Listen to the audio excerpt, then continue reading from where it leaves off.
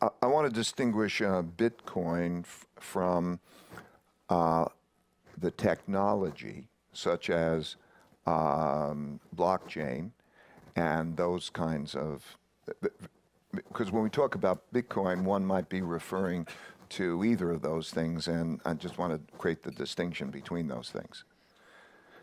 Maybe talk about Bitcoin. Well, why don't you talk about both? Well, okay.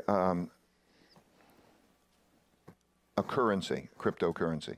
There are two purposes of a currency: a medium of exchange and a storehold of wealth. I can have a bond or so on.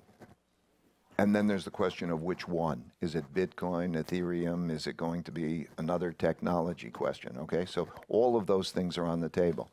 Right now, it's not an effective medium of exchange.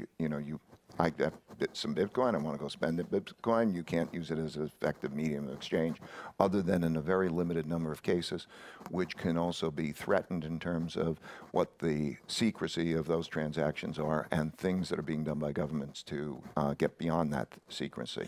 So it's not an effective medium of exchange as of now, and it's not an effective storehold of wealth.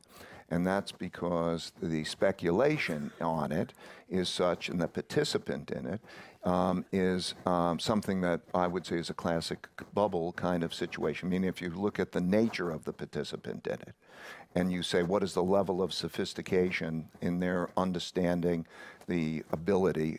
Do we have a sophisticated investor who is then actually thinking in terms of expected value, in terms of where that's going to be and so on?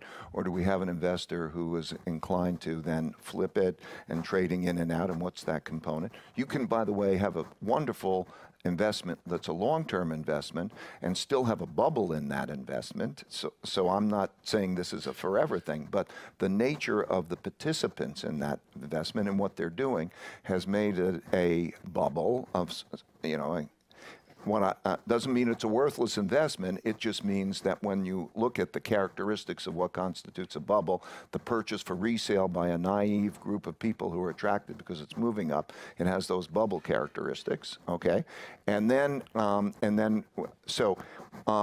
there's the question of what is the version of it. So if I take Bitcoin, and then there's Ethereum, and then there's each one of those that might come, and how will they operate? I would say that, as distinct from the blockchain notion of and the whole concept of cryptocurrency, which has a lot of merit to it. So, but as a currency, you can't have the volatility driven by speculation on it make it a storehold of wealth. So its characteristics right now are standing in the way of its potential. It may be engineered differently to some extent. Maybe if you created it a different engineer. If I was trying to make it effective as a currency, I would engineer how I do that differently. I won't digress into how I would engineer it to do it differently. So I think it has a lot of potential as a concept and blockchain, but at the same time, it has these issues I'm referring to.